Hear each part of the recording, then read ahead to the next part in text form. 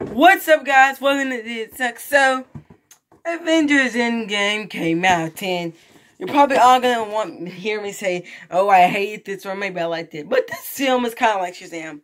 It's a perfect movie. I mean, I'm gonna be honest. This film I thought was gonna be okay, like kind of how Infinity War was. But this film was pretty good. I actually like this movie a lot. I mean, the level that this film shocked me with. But basically what happens is, after Thanos wiped out 40% of the Earth or something, they are now trying to regain with Captain Marvel, Thor, and Captain America, and Iron Man, and Black Widow, Hawkeye, or as he goes by now, Ronan, on the other characters. And I'm not going to want to spoil anything. I might do what Jeremy Johns did. Shout out to his video, go check that out, where he had talked about a spoiler once. So, like I was saying, though, it kind of reminds me of comic books like Avengers, Blood Ties, The Reckoning, which was a comic too, which basically has the same end of the apocalyptic world kind of ways. And it's pretty good how the Avengers did this. This was their first time doing it. But I'm wondering when they're gonna make the sequels to films like Guardians of the Galaxy Volume 3, Black Panther 2 and stuff, and some other films from the MCU.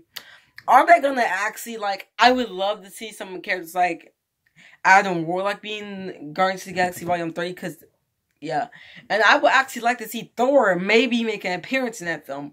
Or some one of them characters that give us a little reference to Thor now, because the fun in the universe is connected. It'll be fun to see how they are basically showing some cameos and stuff. But I don't think James Gunn would do it. He might make appearances, but not fully. But to me, this was a great movie. You should go see this film.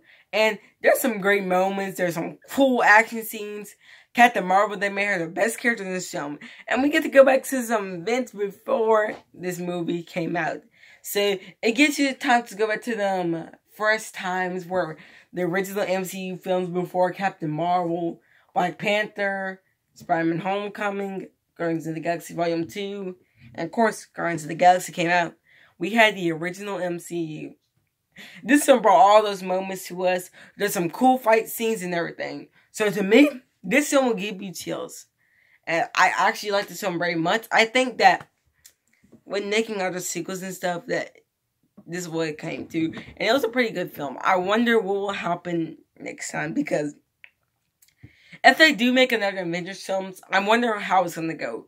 Because we got Avengers Endgame and Avengers. I wouldn't technically call this film Avengers Infinity War. I think the reason why they called it is because, well, the film basically is about everyone, and just like kind of like Endgame is like Endgame. So I really don't get why they called it Avengers if everyone's not Avengers. I think they could just call this film maybe Marvel's Endgame. I get how they wanted to make the house and catch with something, but would have been better for something not Avengers or something.